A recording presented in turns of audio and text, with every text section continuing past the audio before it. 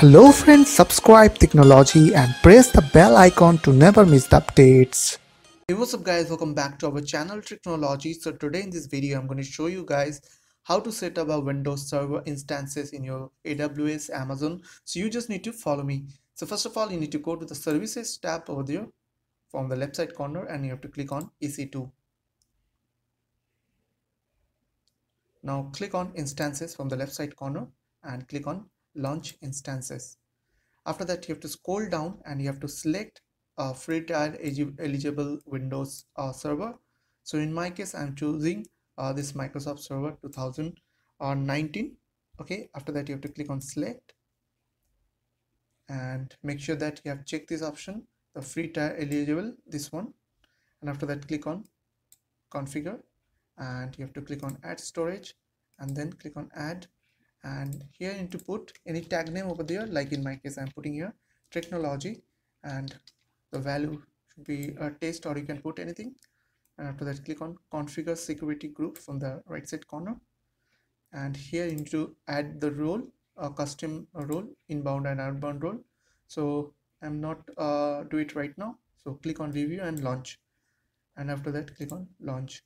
And now here you need to create one key pair. So you have to put the key pair name. I will choose here Technology Win, and after that click on download key pair and click on launch instances. After that, go to the EC2 and it will take some time. So after done, you will get a status checks like 2/2. Okay, so now what you have to do, you need to right click on your instances and click on get Windows password. After that, you have to click on choose file and you have to select your .pem file, and after that click on decrypt password. And as you can see here is showing the password is administrator. So let me open the notepad on my computer, and the password is this one, or you can copy directly over there, and after that you have to paste it on your notepad.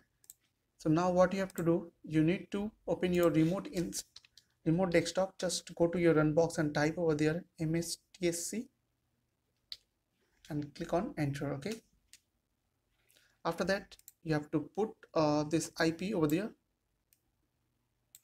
this public IP, this one, and you have to paste over there and click on connect. Now copy this ID and password one by one and click on OK. Now click on yes.